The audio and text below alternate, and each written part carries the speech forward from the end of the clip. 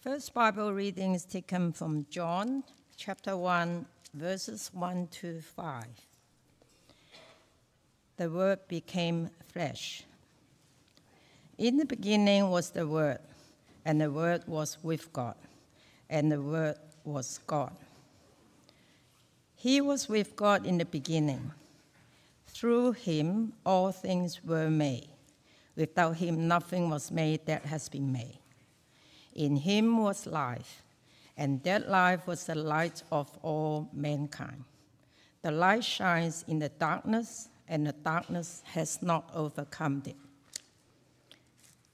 Second reading from Colossians chapter 1, verses 15 to 20. Verse 15. The supremacy of the Son of God. The Son is the image of the invisible God, the firstborn over creation.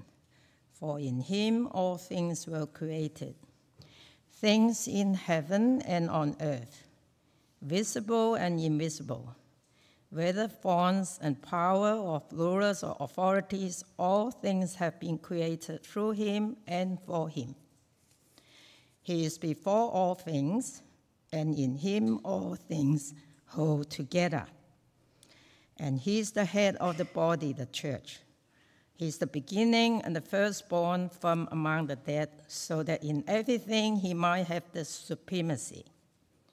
For God was pleased to have all his fullness dwell in him, and through him to reconcile to himself all things, whether things on earth or things in heaven, by making peace through his blood shed on the cross. This is the word of God.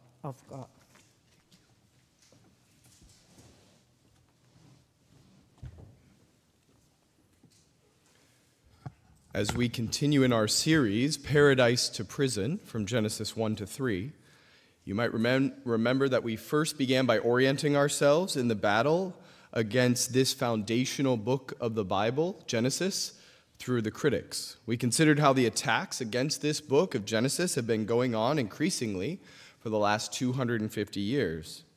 And from the standpoint of the skeptic, that's a wise move, because if you can destroy the foundation, the building will eventually tumble as well.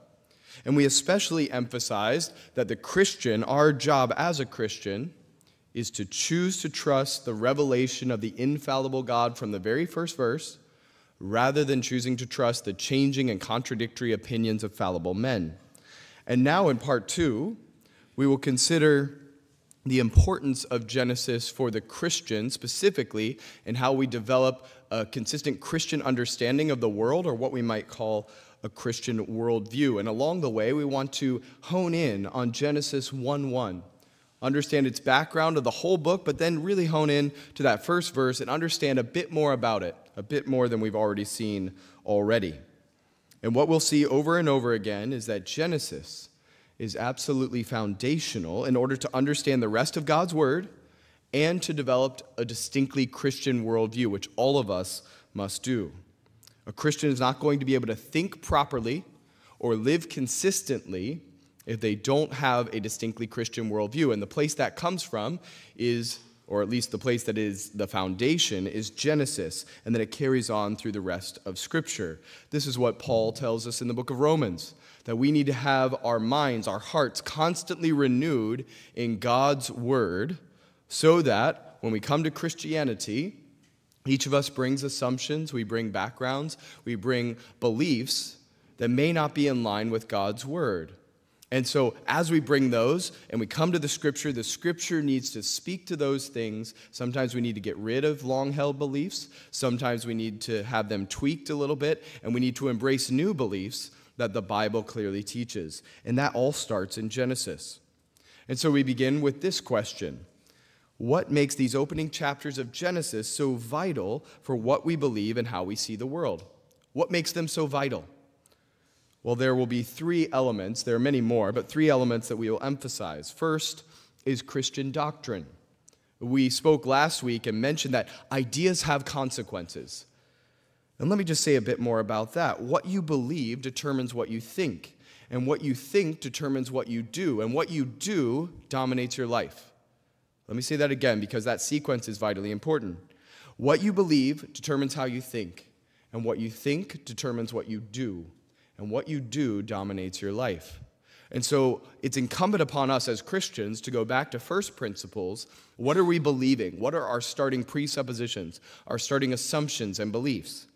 And in order to do that, we have to go back to Genesis. And Genesis is chock full of the starting place for Christian doctrine or a Christian understanding of the world. Almost all Christian truths or doctrines are first encountered in these opening chapters, not just in Genesis as a whole, but just in the first 3 chapters. In fact, classically, the doctrines of Christianity are known as systematic theology. Theology, theos, the study of God, and systematic just meaning we sequentially look at what the Bible says about God and about other major themes from Genesis all the way through to Revelation. And generally speaking, classically speaking, I should say, there are 10 categories of Christian doctrine or systematic theology. Let me list them for you briefly. The doctrine of man, sin, salvation, what's known as God proper, that is, who is the person of God, the essence of God, I should say, and the Father, Jesus, the Holy Spirit, the church, the end times, and then angels and demons and spiritual forces, and finally, the Bible. Now, those are not in a particular order, but those are the 10 categories. Now, what's instructive for us to understand is that of those 10 primary categories or themes in the Bible, 9 out of 10 of them are first mentioned in Genesis 1, 2, or 3. Now, as soon as I say that, I think some of you are really curious what the one is that's not mentioned, so let me mention that. The one that's not mentioned is the church. The doctrine of the church, you might remember, was a mystery, something that was not instituted by God until the New Testament age, although it was always his intention. The church is first mentioned in the Gospel of Matthew. And that's important, actually, and it's a distinct connection to the book of Genesis for this reason. Matthew begins his book and indicates for us that we should consider his book to be connected to Genesis. And we'll see why that is later. But why is Matthew doing that? Because Matthew is saying in his gospel the new creation. Genesis speaks about the old creation, the first creation. The new creation, the new heavens and the new earth have begun. Something new is transpiring. Why? Because Jesus, the creator, the king, has arrived in his creation. And that's what Matthew begins his gospel account with. And of course, because of that, then he introduces later on the lips of Jesus himself, the first instance of the word church in the New Testament, the new people of God, this new thing God is forming as he begins the process of redemption. But isn't all this instructive for us? That almost every major doctrine and many of the minor doctrines as well are all mentioned in the first 3 chapters of Genesis. That means, among many other implications, that whatever else these chapters are, they are clearly significant if you want to know the Bible's teaching on every area of life. If you want to have a consistent Christian understanding of the world, you have to understand Genesis. And furthermore, the great doctrine of special creation of all things is, of course, mentioned right from the very first verse. And so for all these areas of doctrine, Genesis requires our careful attention. But it's not just a foundation for doctrinal understanding. It also helps us to have a distinctly Christian worldview. For those who aren't aware of what worldview studies or the consideration of a worldview or philosophy is your way of looking at the world and making sense of it.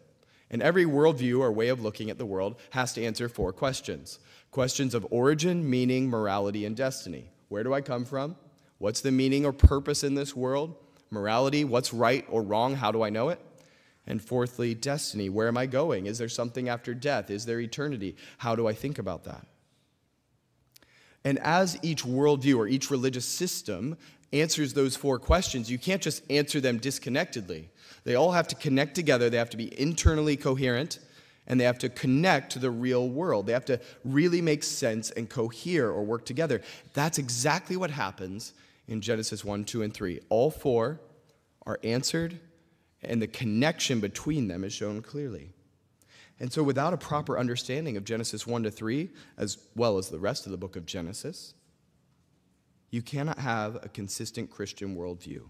And if you're not seeing the world and reality the way that you properly should as a Christian, then you're not going to be able to act in a Christian way. You're not going to be able to live consistently as a Christian. And this is exactly the calamity that we're seeing today with many Christians, many churches, many Christian organizations, where those who claim to be a Christian are not acting like Christians. They're not upholding biblical values. They're not speaking Christian words. They're not acting like Christ. Why? Well, one of two reasons. Either they're a false Christian, they're religious but not really a Christian, and they're deceived, or they're a true Christian, but they have not developed in their thinking and understanding. In essence, they are still quite immature in their development. And they need to be renewed in the spirit of their mind, as Romans says, through the Word of God, so that they can think clearly as a Christian, instead of bringing in unchristian or non-Christian ideas into the Bible and into their way of thinking. Everyone has a worldview, and the Christian needs to have a distinctly Christian worldview. So the question is not, do I have a worldview or do I not? The question is, as a Christian, is my worldview consistently a Christian one based on the Bible, or is it something else? And this is something that will develop along the process of our Christian experience in life. Every point at which you're reading the Bible and you realize, wait, my starting point on that topic is different than what the Scripture says, we have to tweak our thinking and our belief and our action based upon what God's Word says.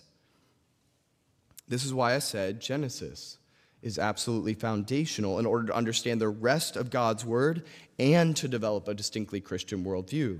Now, if this topic of worldviews is a bit new to you, that's okay. I would highly recommend two resources for you. There's a great book called The Universe Next Door by James Sire, in which he discusses different worldviews and how Christian worldview is different than the other worldviews. But if you're wanting to develop a distinctly Christian worldview, there are many resources out there. One I would suggest is by Francis Schaeffer, and it's entitled, How Shall We Then Live? But this is instructive for us, and it's a vitally important element of our Christianity. But it's not just Christian doctrine. It's not just developing a Christian worldview. It's also the understanding of origins, where things came from. The word origins means beginning or first. And Genesis 1, 2, and 3, and the whole of the book, is filled with origins. I'm going to give you a sample list. This is not exhaustive, but it's some of the major origins or firsts or beginning points in this foundational book. And just think of how radically important all of these are for us to understand the world around us. First of all, there's the origin of the universe and solar system right there in Genesis 1:1. And Genesis 1:1, as we've already begun to see, is unique amongst all the literature and all the scientific philosophies of the world. Every other system of what's known as cosmogony, that's the study of explaining the universe, every other system or story of cosmogony, whether ancient religious myths or certain modern scientific models or theories, they all start with eternal matter and energy. Or they have no explanation for matter and energy. So they pick up where matter and energy are already there and are reworked in some way. There's this fundamental starting point that's unique to Genesis 1:1. Only the book of Genesis starts with the eternal God who creates the universe out of nothing. We also see the origin of order and complexity, which are vitally important to the workings of the solar system. We see the introduction of the atmosphere and the hydrosphere in the creation account. We see the origin of mankind that is possessed not only of innumerable intricate physical chemical structures that are vital to life and reproduction, but beyond the physical part of man, there's a nature which can gloriously contemplate abstract ideas, which can consider things like beauty and love and worship, which can't be placed in a test tube. And mankind is unique among all the creation in this world. We are the only ones to be able to do that and simultaneously to think and reflect on our own meaning and our own identity. The true record of man's beginning or creation, origin, is in Genesis. We have the origin of marriage as well. that remarkable, universal, and stable institution of marriage, family, and home. And this God-given, monogamous, patriarchal social structure is defined and described in Genesis as having been ordained by the Creator for our good, the good of humanity. Whereas polygamy, infanticide, matriarchy, promiscuity, divorce, abortion, homosexual practice, and many other things are all corruptions of God's good creation, and they're a result of the fall. And so it sets us up right away with marriage and the family in proper parameters. We see the origin of evil and sin, the origin of God's judgment on evil and sin, all in Genesis 3. We see the origin of salvation by grace through God's mercy, that even though Adam and Eve sinned, and they deserved death immediately for it, God showed mercy. And he immediately instituted a sacrifice system to teach humanity that there must be a payment for sin and to point forward to that one who would one day be the substitute for human sin. Because, of course, animals cannot take away our sin. Genesis 3:15 is the first mention of the gospel in the whole of the Bible, called the proto-evangelion. That is, proto, first, evangelion, gospel. The first mention of the good news of Jesus Christ is given right away, right after the sin of Adam and Eve.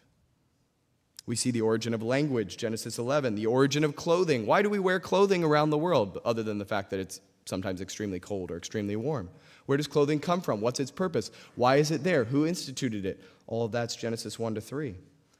The 7-day week, where does that come from? Straight from the mouth of God, Genesis 1-3.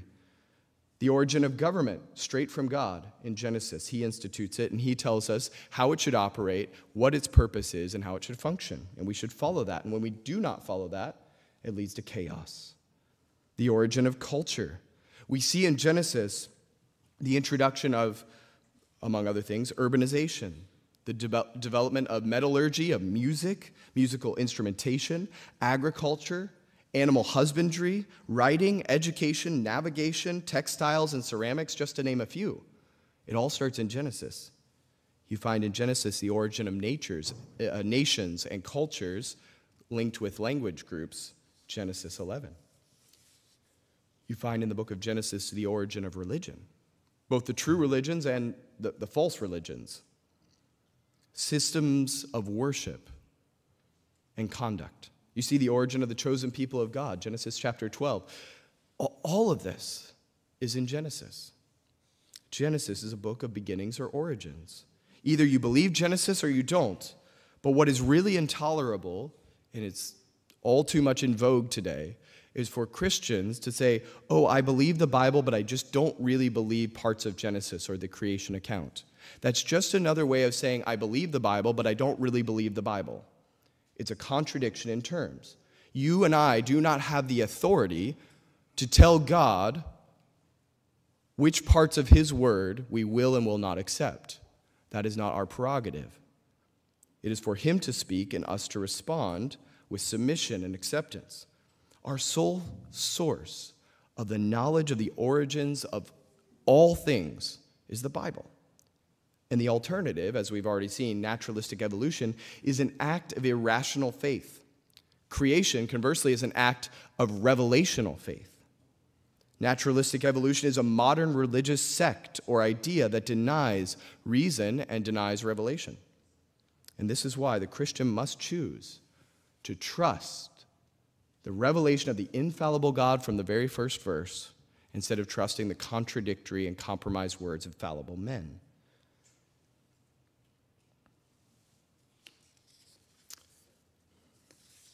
I must confess to you, you have no idea how much stuff I've cut out of this sermon.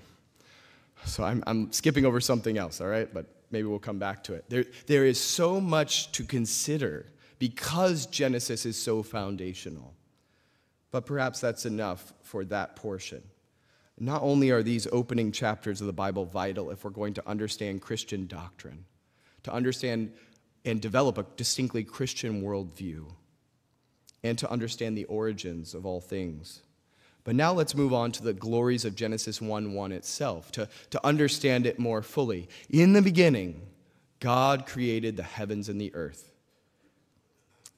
I'll give two background elements that might be helpful. First of all, the author and then the name of the book itself. The author is Moses, but he's not the author in the same sense that he's the author of the other 4 books of the Pentateuch. It's far more likely he's the compiler or the editor, or both, of the book of Genesis, because you might remember these other 4 books of the Pentateuch, Exodus, Numbers, Leviticus, Deuteronomy. He was an eyewitness for everything that happened there, and he clearly wrote that down. But with Genesis, those events happened long before his day. But there's good reason to believe that he took pre-existing documents and put them together into their final form. And so in that sense, he certainly is the author. We might better refer to him as the editor and compiler, putting it into its final form. And the book of Genesis itself, its name, it comes from within the book. That is, in the Hebrew language, the word generation, which is mentioned over and over again in the book, these are the generations of Adam, these are the generations of Noah, these are the generations of Abraham. That phrase is a major phrase that's repeated time and time again throughout the book.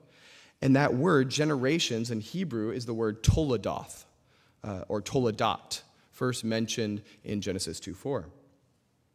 And I remind us, in case you're unaware, the Old Testament was written in Hebrew, primarily a little bit of Aramaic.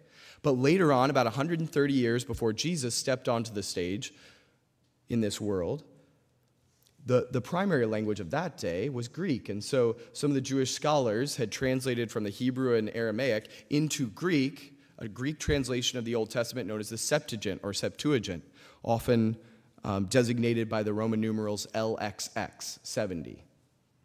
And this Septuagint translated the word toledot, generations, as the word Genesis in Greek.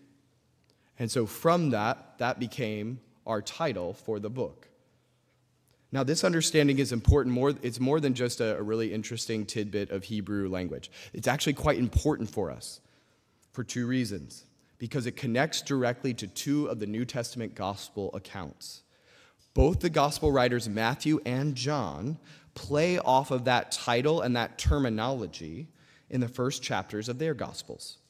And that means if you fail to understand kind of that title and that terminology and what's going on in Genesis, you're going to fail to understand what Matthew and John are doing, respectively, at the very beginning of their books as they introduce Jesus to us.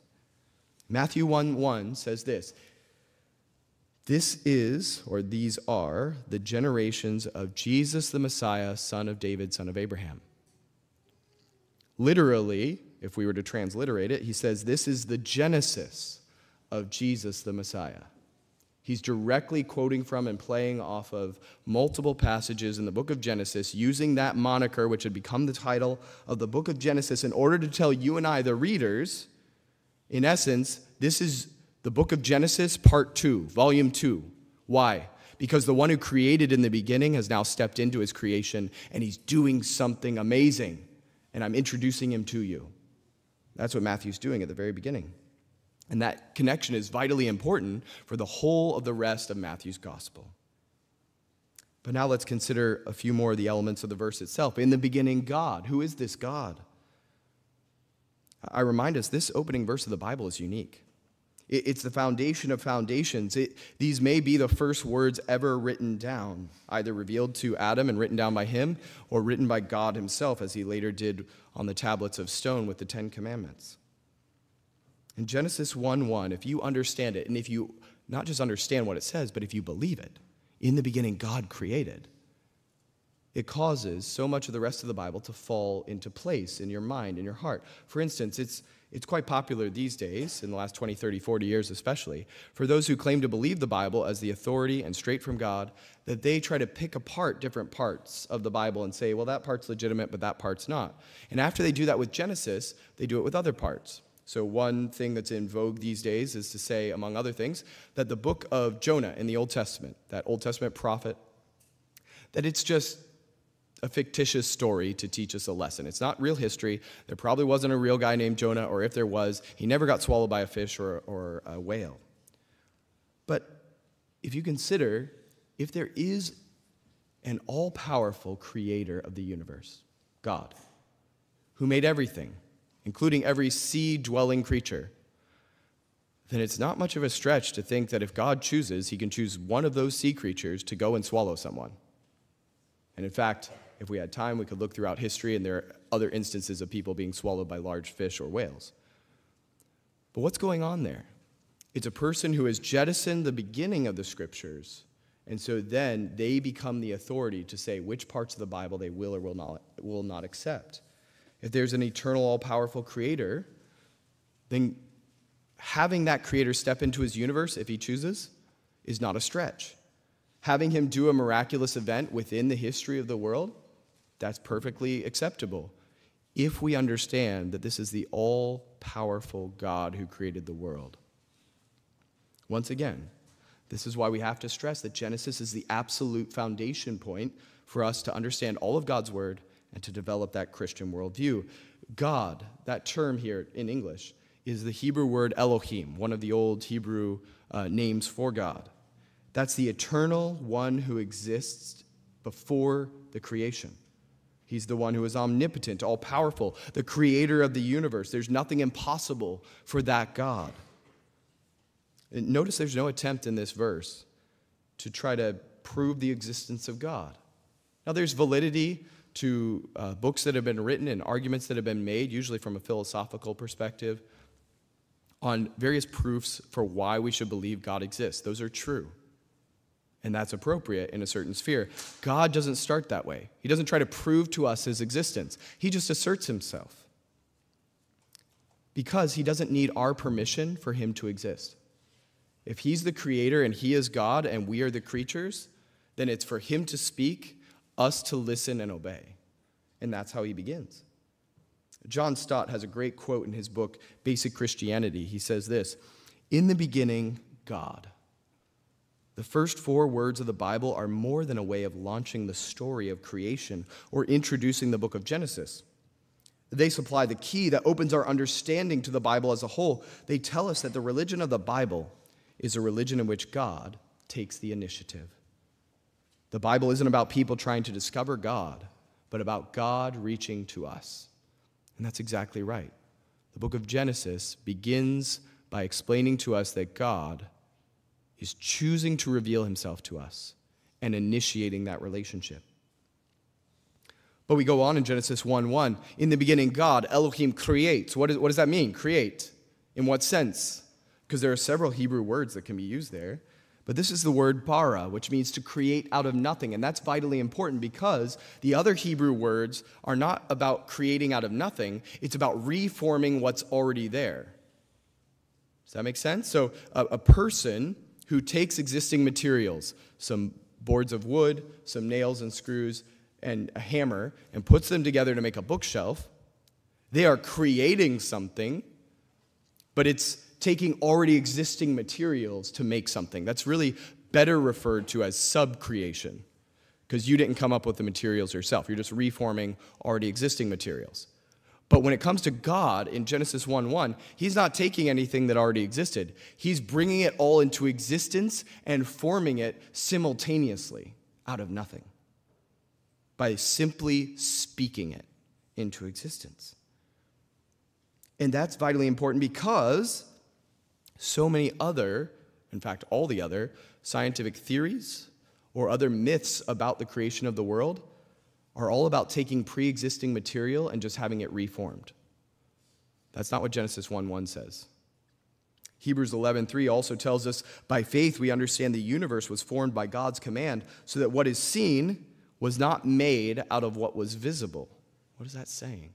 It means everything that came to be, all of creation, all the things we see, were created by a being who is not visible, who is not bound by space, time, and matter.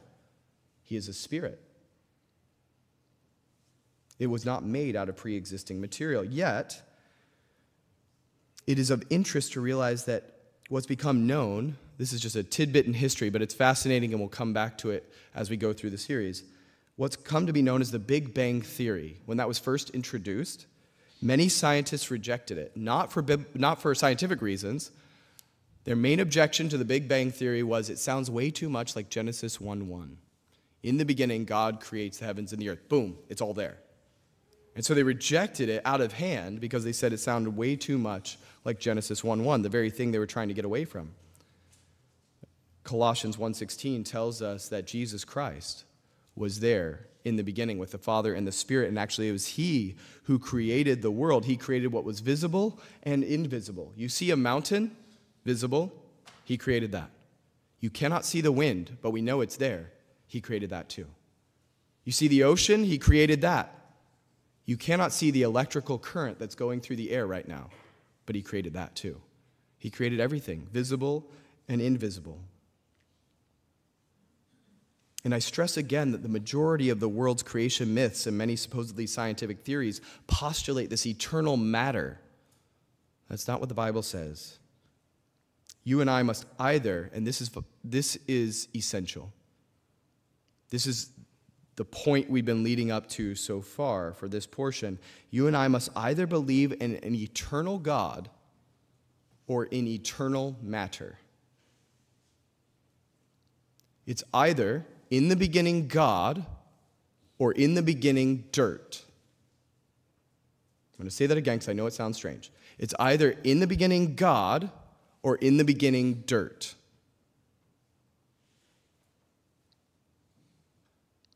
And naturalistic evolution says in the beginning dirt is scientific and rational. It's not. But we do also need to pause here, because Genesis 1:1, it should be stated, is not an absolute beginning point for everything there is. And I'm using my wording quite purposefully here.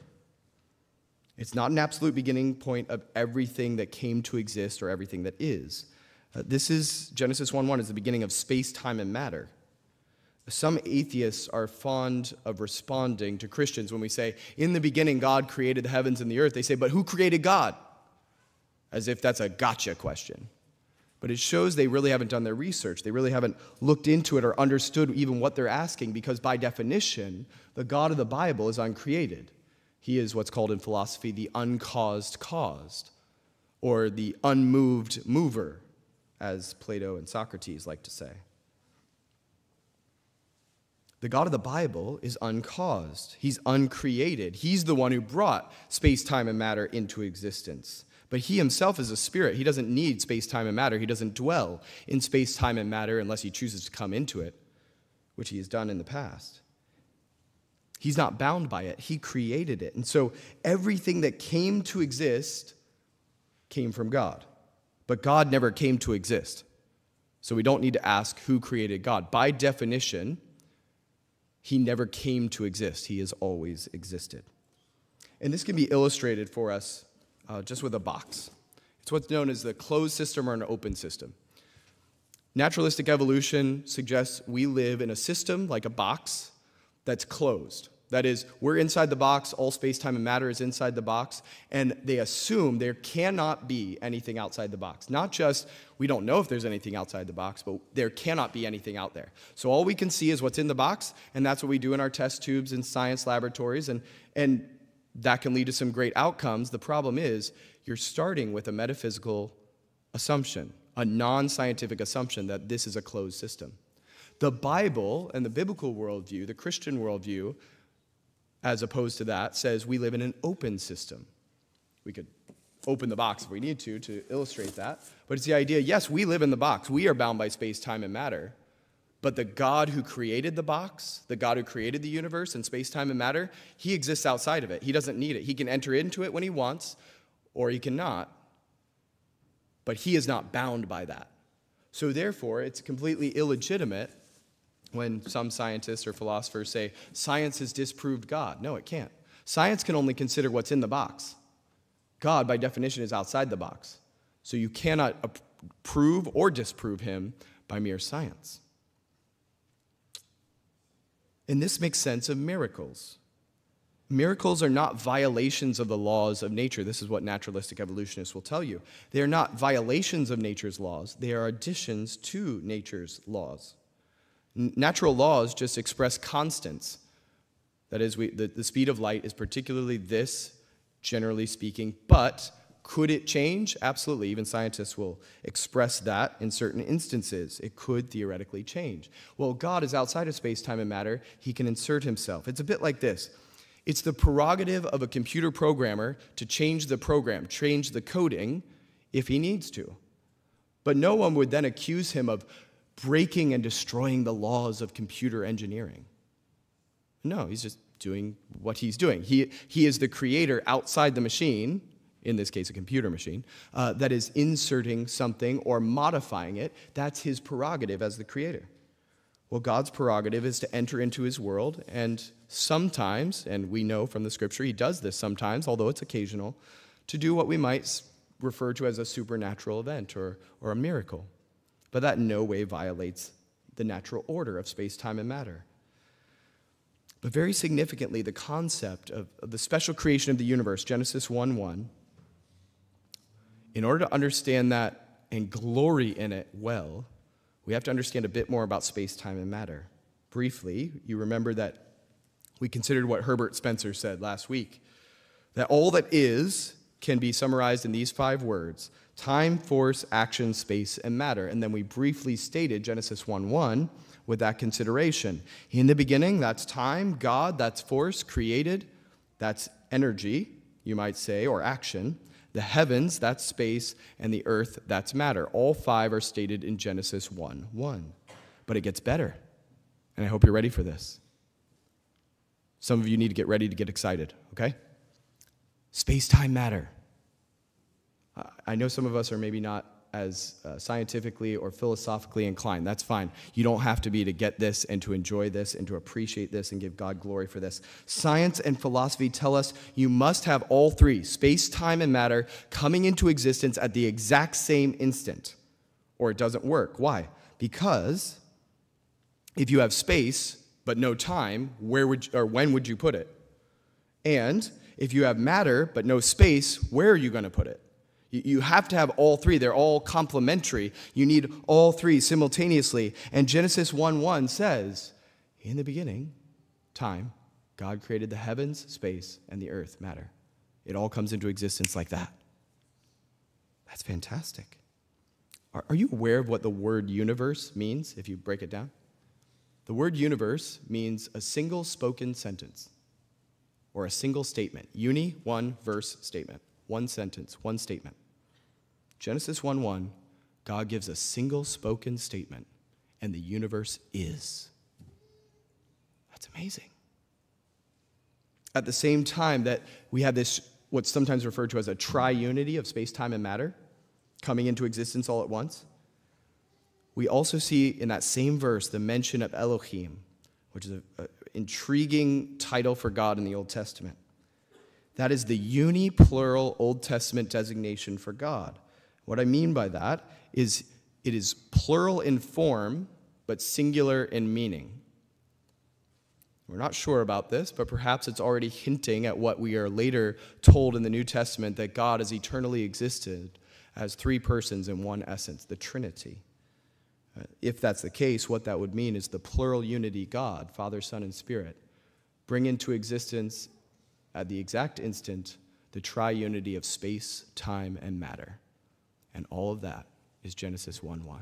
Do you see how glorious this is? How wonderful this is? How completely different to every other religion or philosophy or worldview Genesis 1:1 is? It's the foundation starting point, but it's also completely different starting point to everything else. I know we are a subdued congregation, generally speaking. So many times we don't have people yelling out amen or praise the Lord or anything like that. But something like this should get you excited enough to where even if you won't stand up right at this moment, I wish you would, but even if you won't stand up right at this moment and say, praise God, at least you'll do it on the inside. Because remember what we've been seeing, God deserves the praise for what he's done and what he's told us. And so maybe a good way to respond in our hearts and minds right at this moment is the words of that wonderful Christian song. Praise God from whom all blessings flow. Praise him, all creatures here below. Praise him above, ye heavenly hosts. Praise Father, Son, and Holy Ghost. We wrap this up with 2 considerations. First of all, as Christians, we must understand that Genesis is absolutely foundational for our understanding as Christians and for our distinctly Christian worldview, which we are commanded, not just suggested, but it's a command in Scripture for us to develop that Christian worldview and live by it. But secondly, and we'll end with this, we've already considered how Genesis is connected to 2 gospel accounts we discussed briefly about Matthew's gospel, but let's end with John 1:1 in John's gospel account. In the beginning was the Word, and the Word was with God, and the Word was God. The same was in the beginning with God. All things were made by him, and without him was not anything made that was made. You can't say it more clearly. He made everything. Everything that came to exist, he made. Hebrews 1 tells us that Jesus, as well as John 1:1, Hebrews 1 tells us Jesus was there with the Father and the Spirit, creating, and that he was actually creating himself, as Colossians also tells us. So who is this Word of God, capital W? It's Jesus. And we see something interesting when that same Jesus, the creator from Genesis 1, enters into a physical body, into his creation in John 1:1. Throughout John's gospel, throughout the other gospel accounts, we see something interesting happening, and that is certain times when Jesus speaks, his words, his voice, carry a strange power. John 11, he speaks a few words and Lazarus comes back from the dead. Or, in another instance, he says, "Don't wonder, the hour is coming when everyone in their graves, everyone who's dead, will hear my voice." That is a strange thing to say if you're merely a human being. Or, "My words are spirit and life." Yes, they are, because they brought all life into existence in Genesis 1:1. That's fantastic. But in the same way that it's amazing to consider God as the creator, perhaps we should be equally or more greatly moved that God, the creator, would humble himself voluntarily, step into a human body, come into this world that he had created among human beings who did not recognize him in order to purchase our salvation. There's a wonderful Christian song written a few decades ago. Speaking of Jesus on the cross, one of the statements of Jesus on the cross is, "I thirst." I'm thirsty. And the songwriter, dwelling on that and the book of Genesis, says this: "He said, I thirst, yet he made the rivers. I thirst, but he made the sea. I thirst, said the King of the ages, but in his great thirst, he brought water to me." Speaking of that spiritual, life-giving water spoken of in John 4, and that's exactly it. The incongruity of the Creator hanging on a cross saying, "I'm thirsty," when he is the one who not only created every molecule of water on this planet, but keeps the cycle moving and holds it all together. That requires some grand explanation, which is exactly the explanation he gives us. Jesus came to seek and save the lost, to have a personal relationship with you. And as your creator, he was gracious and merciful enough to do it. Do you have that personal relationship with God as your creator? Let's pray.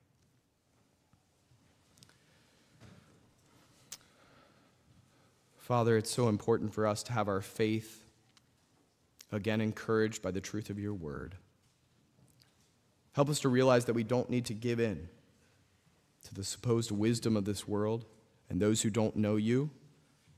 Give us a firm and resolute confidence that your word is true from the very first verse, that every word of God is pure, just as the scripture claims, that it's all by inspiration and without error.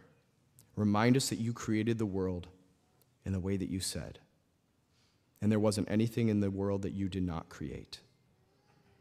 Help us to know you, not just as our creator, but to know you personally, and to hold fast to Genesis and the whole of your word as the only foundation for our thinking and our action in every area of life in this world.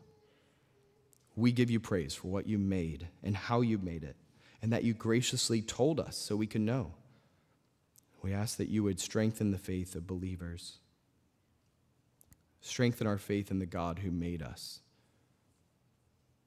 and strengthen our love and cause it to grow for that same creator who stepped into his creation to redeem us. We praise you for your greatness, the vastness of your intelligence, your design, your creativity. May we give all the glory to you. And we thank you personally for the great mercy you've shown us. And I finally ask, Lord, if there is anyone here who's not experienced that mercy themselves, they don't have that relationship with you, their Creator, that today they might come to know you personally through Jesus. We ask this in your name. Amen.